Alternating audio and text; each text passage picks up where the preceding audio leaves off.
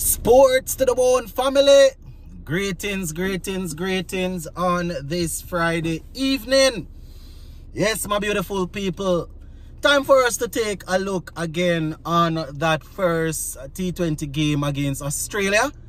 You know, at the end of every game, I like to get the perspective of a player. Any one of the players from the on the team. Now we see where Brandon King, he did an interview after the game and he was speaking, you know, about where things went wrong and what the group needs to do going forward. So we're going to take a look at a couple of the things that he said, and as per usual, I will give my opinion, my commentary as we go along. So just give a listening ear until the end and let me know what you all think in the comment section. So Brandon King was saying that, you know, it ended up being a close game, got off to a good start, you know, saying that we really and truly needed to get off to a good start if we were going to chase down that total. You know, he was saying that it was just a little bit too much in the end, but it was a total, it was a game that was pretty close.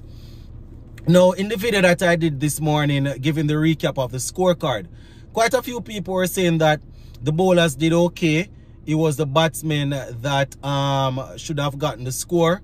And I saw where a few people were saying that, you know, the feeling was poor. We put down a couple of catches and thing.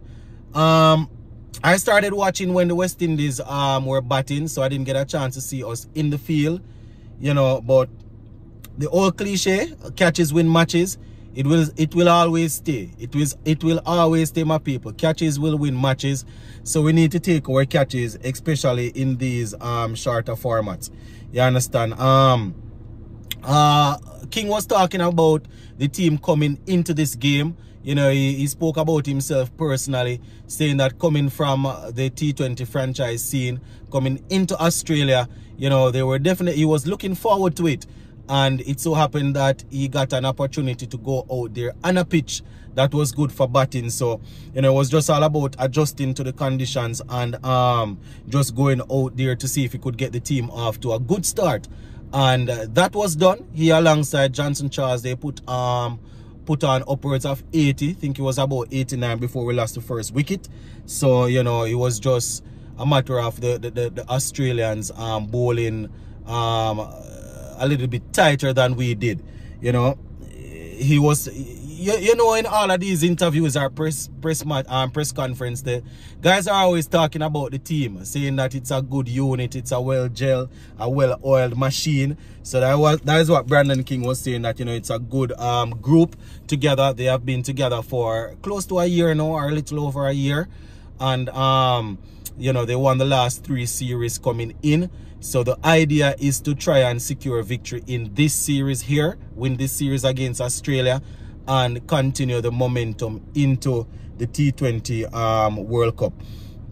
He also spoke about the power play, you know, saying that it's good, you know, he's happy that he's able to bat in the power play. So it's always about getting the team off to a good start, utilizing that area there where they only have a couple of fielders outside the 30-yard circle. So, you know, whenever he gets a chance to bat in the power play alongside Johnson Charles or whoever is opening with, the idea is to always get the team off to a good start, make sure that they are trying to get as many boundaries as possible, and make sure that the team is moving in the right direction. You know, he was speaking about strategies, saying that, you know, early up it was all about strategizing, trying to stay away from the longer boundaries, and to make sure that, you know, the areas that they targeted, once they made connection, it wasn't overly difficult to clear the boundary, even if the timing was a little bit off. You know, he also spoke about the Australians, saying that their bowlers, they bowled, you know, they bowled to their field, they bowled to the field better than not even want to say better than we did, but they did it properly, so that basically restricted our batsmen somewhat. I don't know, because they had one man in the deep in one specific area there, Abbott, who took 4 catches, and we seemed as if we picked him out quite comfortably all the time. Not sure if it's a case where they really and truly set us up like that, or we were just plain naive. You understand?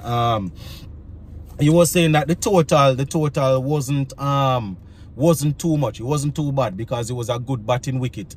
In my first video this morning, I was saying that the wicket was probably the bowlers probably needed to keep it a little bit tighter, because we're not always gonna, our batsmen, they're not always gonna be able to score over 200. But on a wicket like that, the guys that actually saw the entire game, they were saying that no man sports to the bone. The bowling wasn't the worst in the world. The batsmen should have gotten it, and based on how I saw our guys batting, we could have gotten it. You know, I didn't see us bowling, but the batting, those 11 runs, we could have overhauled those 11 runs, my people. Not taking away anything from the Aussies and from their bowling, but the way in which our guys batted in the middle there, we really and truly could have gotten those runs. You know, we would have seen we saw how Pooran got out. We saw Andre Russell, Rutherford, all of the guys in the middle there, how they got out. It was tough. You understand? And 11 runs in T20 cricket, you win by 11 runs. It's still a good win. You understand? Because sometimes it go down to single digit, 5, 6, 2, 1. So to win from 11, it's still a nice win. But we probably need to step it up, my viewers and subscribers. So King was saying that going in to the next game there, we just need to improve on those little areas, give a little 1 or 2 more % of effort, and we probably will get across the line. So it's going to be interesting to see how the second game goes. We need to make sure that we win that game, level up the series, and then set up the third game for the decider. The T20 is where our strength is now, it would appear, or this is where all the hype is. So the guys just need to go out there. They can't get clean sweep. So we have to try and level things up in the second game, and then we take it from there in the third game. So that is pretty much it for this one, my viewers and subscribers. Just wanted to let you guys get the perspective of one of the players. It's always I always like to do that after each game. Just listen to the interview, and you know, just come forward and let you guys hear exactly what the players are actually saying. So that is pretty much it, my people. Gonna leave it right here for now. Hope you guys enjoy the rest of your day, and we will touch base again pretty soon. You know, later on today I will more than likely be giving you guys a quick recap of how day 3 of the 4-day regional championship went. So just continue to stay tuned. If you have not yet subscribed, we are on our way to our 16,000 subscribers. Hit that subscribe button, man, and tell a friend to subscribe. Big up on yourself.